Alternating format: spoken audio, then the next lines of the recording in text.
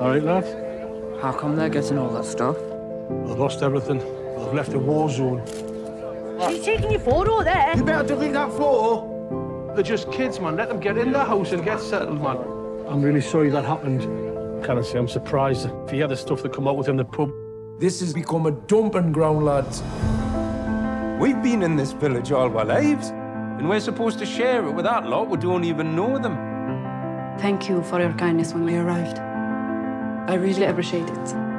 My name is Yara, by the way. What's yours? Tommy Joe Ballantyne.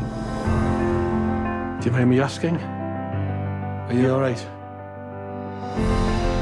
When I was a little girl, I wanted to be a photographer and travel the world.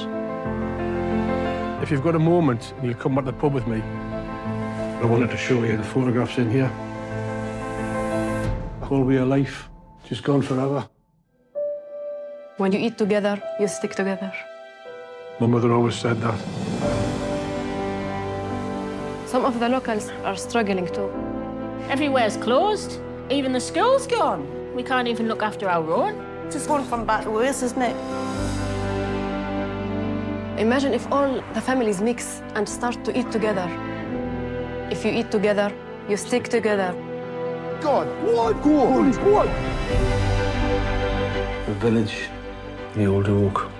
We need this. It's like a bloody refugee camp. And watch your mouth, pal. It's not charity. This is solidarity. This is about we do something together. It takes strength to build something new. It takes strength to build something beautiful. Shukran.